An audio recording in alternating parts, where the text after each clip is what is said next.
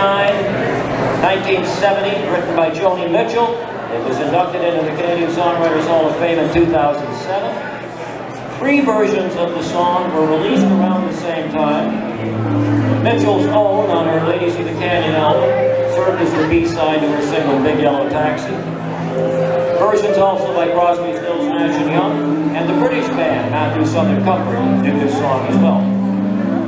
Joni Mitchell composed the song on the weekend of an infamous music festival that she was forced to miss because she had committed to an appearance on the Dick Cavett show, so she couldn't go.